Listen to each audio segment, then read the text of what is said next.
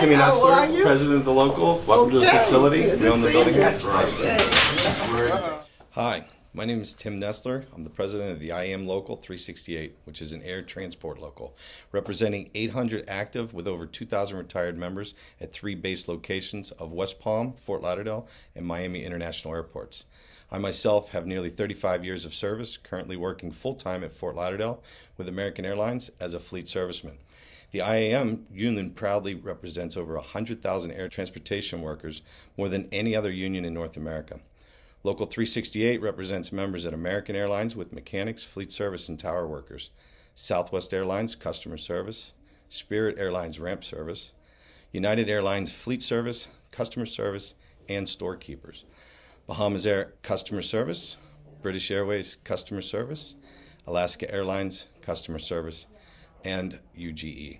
Now today is a pretty special day at this local. It is proudly hosting the South Florida AFL-CIO Worker Organizing Roundtable, as several unions have come to our historic Union Hall to discuss issues they see as important. Our Union Local 368 Hall has been representing union members for some 70 years in South Florida. Since we are very close to the Miami International Airport, the Florida AFL-CIO chose our location for today's meetings to meet with the United States Secretary of Labor, Marty Walsh. Our sisters and brothers may not know that our Secretary of Labor, Walsh, is also a card-carrying labor's union member, which makes him a powerful ally to the union movement. Secretary of Labor Walsh spoke about improving the heat standard language, which would be very beneficial to airline workers and other people who work outside. He also touched on the American Rescue Plan and how it is extremely labor-friendly. Jeffrey, thank you for having us, and the ILWU and all the unions that are here today. Thank you, machinists and everyone else. But we're also doing a heat standard in OSHA, in the Department of Labor. And what does that mean? We're setting down a rule on what heat is and how we move forward, and it's a long process. And we're in the process of doing that right now, understanding the need for legislation and the need for rules that protect workers, because certain employers won't protect their workers.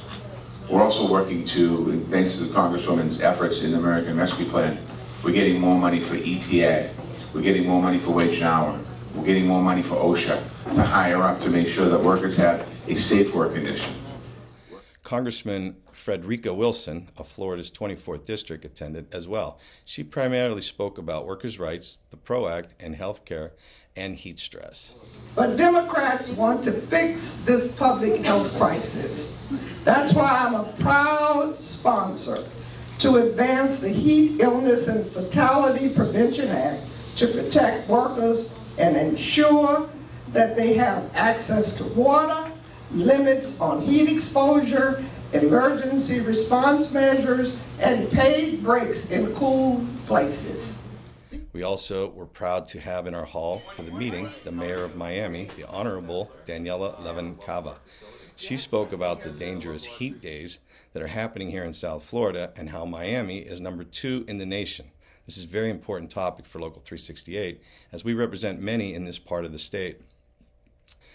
In closing, I want to say this was a fantastic meeting, and having such pro-union and high-ranking political leaders visit Local 368 to talk about organizing was truly helpful to the unions that attended. The Machinist Union knows how to organize. The current Machinist Union organizing campaign for JetBlue, Ground Ops, is one example.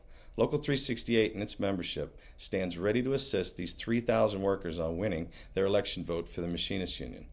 Stay strong, sisters and brothers.